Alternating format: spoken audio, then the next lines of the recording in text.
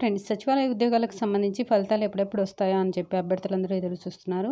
So దీనికి సంబంధించిన results link అనేది మనకు అఫీషియల్ వెబ్సైట్లో యాక్టివేట్ అయింది. సో దీనికి సంబంధించి మొత్తం ఎంతమంది క్వాలిఫై అయ్యారు, ఏ కేటగిరీలో ఎంతమంది క్వాలిఫై అయ్యారు అనేది మనం వివరంగా చూద్దాము. సో లింక్ అనేది క్లిక్ చేస్తుంటే కొంచెం స్లో డౌన్ అయింది. అట్ ఏ టైం చాలామంది ట్రై చేస్తున్నందువల్ల కావచ్చేమో. సో దీనికి సంబంధించిన పూర్తి వివరాలు అనేది మనం ఇప్పుడు చూద్దాము.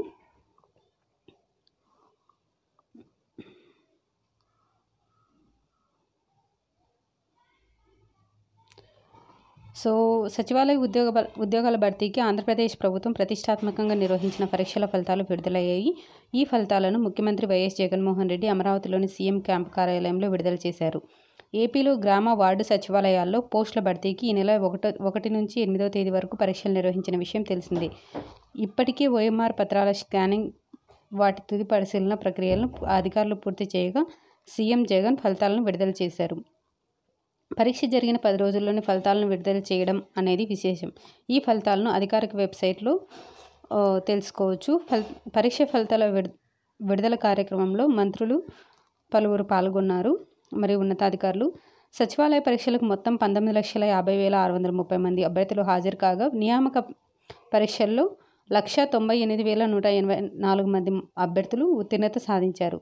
ఓపెన్ కేటగిరీలో 24,583 మంది, బీసీ కేటగిరీలో 1,04,494 మంది, ఎస్సీ కేటగిరీలో 63,629 మంది, ఎస్టీ కేటగిరీలో 9,458 మంది ఉత్తీర్ణత సాధించారు. రాష్ట్ర వ్యాప్తంగా మొత్తం 1,26,728 ఉద్యోగాలను భర్తీ చేసేందుకు ఏపీ ప్రభుత్వం గతంలో నోటిఫికేషన్ జారీ చేసింది. వీటిలో గ్రామ సచివాలయాల్లో 13 విభాగాలకు సంబంధించి 95,088 ఉద్యోగాలు, వార్డు సచివాలయాల్లో 9 విభాగాలకు సంబంధించి 33,501 ఉద్యోగాలు ఉన్నాయి. ఈ పరీక్ష కోసం రాష్ట్ర వ్యాప్తంగా దాదాపు 21.5 లక్షల మందికి పైగా అభ్యర్థులు దరఖాస్తు చేసుకోగా 19.74 లక్షల మంది అభ్యర్థులు హాజరయ్యారు.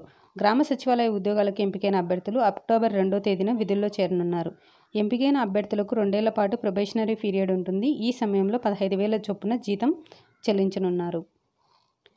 సో ఈ పరీక్షలన్నీ రికార్డు సమయంలో ప్రక్రియను పూర్తి చేసినందుకు అధికారులకు ముఖ్యమంత్రి అభినందనలు తెలిపారు. ఏకకాలంలో ఇంతమందికి ఒకేసారి ఉద్యోగాలు ఇవ్వడం అన్నది రికార్డు అని తెలిపారు.